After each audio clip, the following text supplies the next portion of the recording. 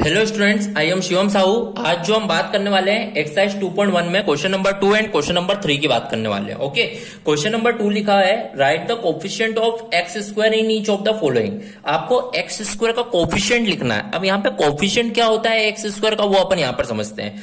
X square का coefficient तो यहाँ पर ध्यान समझिएगा, कोफिशिएंट ऑफ एक्स स्क्वायर लिखना है। मैंने देखा फर्स्ट क्वेश्चन, एक्स स्क्वायर का कोफिशिएंट मतलब एक्स स्क्वायर के साथ में जो नंबर है उसको बोलेंगे अपन कोफिशिएंट। यहाँ पर मैंने देखा एक्स स्क्वायर के साथ में कुछ नहीं है, मतलब क्या है 1। तो यहाँ पर जो कोफिशिएंट रहेगा एक्स स्क्वायर का वो क्या होगा 1 होगा। ओके, तो इसका आंसर कितना आएगा 1। Coefficient of x square is 1। फिर मैंने यहां पर देखा सेकंड वाले सॉल्यूशन में, यहां पर मैं देखूंगा एक्स स्क्वायर का कोफिशिएंट क्या है, कुछ भी नहीं है, मतलब क्या है 1 है। तो 1 मतलब यहाँ पे तो माइनस आ गया, इसलिए यहाँ पर एक्स स्क्वायर का कोफिशिएंट क्या होगा -1। The coefficient of x square is -1। Then अपन बढ़ते हैं अपने नेक्स्ट थर्ड पार्ट की ओर। यहाँ पर मैंने देखा एक्स स्क्वायर का कोफिशिएंट क्या है π/2। तो इस तरीके से यहाँ पर मैंने देखा the coefficient of x square is π/2।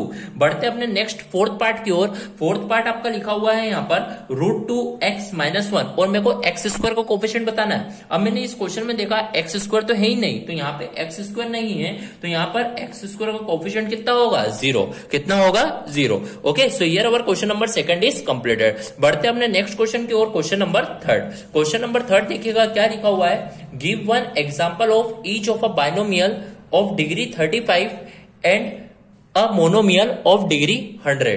आपको बोला गया है कि आपको एक एग्जांपल देना बाइनोमियल का जिसकी डिग्री कितनी होना चाहिए 35, और आपको मोनोमियल का एग्जांपल देना है जिसकी डिग्री कितनी होना चाहिए 100। तो यहाँ पर ध्यान से समझिएगा, जब मैं इसे सॉल्व करूंगा तो मैंने देखा बाइनोमियल का सबसे पहले एग्जांपल दूंगा। बाइनोमियल मतलब क्या होता है, जिसकी कितनी टर्म होती है 2 टर्म। तो एग्जांपल देना बाइनोमियल जिसकी डिग्री कितनी होना चाहिए 35। तो 2 टर्म है, तो मान लीजिए x की पावर 35 प्लस x। तो मैंने देखा यहाँ पर 35 डिग्री भी आ गई और 2 टर्म्स भी आ गई, तो इसलिए ये एग्जांपल का होगा बाइनोमियल का।